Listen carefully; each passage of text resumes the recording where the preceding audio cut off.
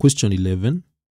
A transformation matrix T is given by 1K00 maps P23 onto P'210. Point Q, -44, is transformed under the same matrix T. Find the coordinates of Q', the image of Q. So we have the matrix T. It maps P onto P'. So when you're transforming using a matrix, we should always pre-multiply. The matrix of transformation should always come first. So if you're transforming P, so this is how we're supposed to do it. Matrix T is 1K00. So this one transforms P, and P is write it as a column. In column form, you get 2, 3 like that, and this one should give P', and P', which is 210. By doing this, we'll be able to get K. So we multiply these out. Row 1, column 1. So 1 times 2, you get 2. So you get 2.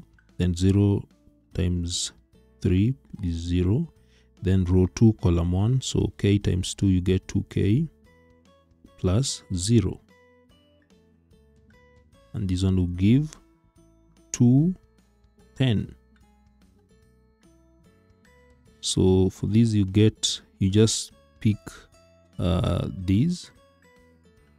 Just pick this one. So 2K plus 0 is equals to 10. You get 2K is equals to 10, and K is equals to 5. So now we have the value of K. So therefore matrix T now is complete with 1. Just substitute K with, we got that to be 5, 0, 0. The question is, point Q is transformed under the same matrix, which you have already obtained now, T. Find the coordinates of Q'. So here we have Q, and Q is -4, 4. So you just need to, you get Q' there. So we multiply these. So row 1, column 1 times -4, you get -4. 0 times 4 plus 0. Then row 2, 5 times -4, give -20.